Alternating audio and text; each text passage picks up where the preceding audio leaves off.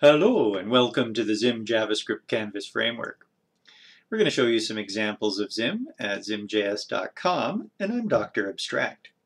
Let's go to the site now, zimjs.com. We'll click on examples and we'll scroll on down until we see the texture packer example. Yeah, there it is. It's a guy walking. Woohoo! That's all he does. He walks. I think he pauses. Yeah, and walks and pauses.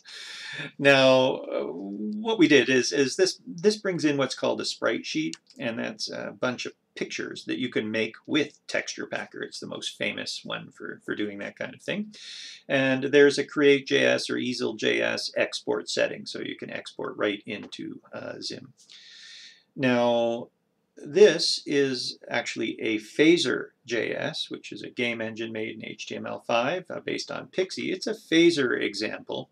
And I looked at it and went, all right, well, we can do that too. So we did that in ZIM, and it took 60% of the code.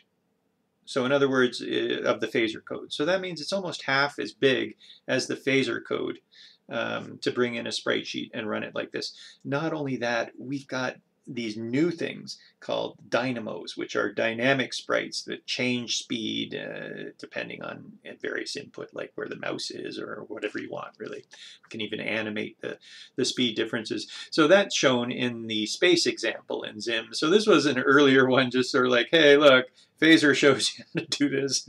We can do it in less than ZIM. There's a guy walking. Woohoo!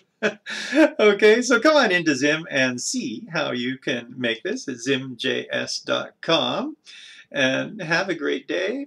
I am Dr. Abstract. And if it's nighttime, well, you have a great night. Ciao.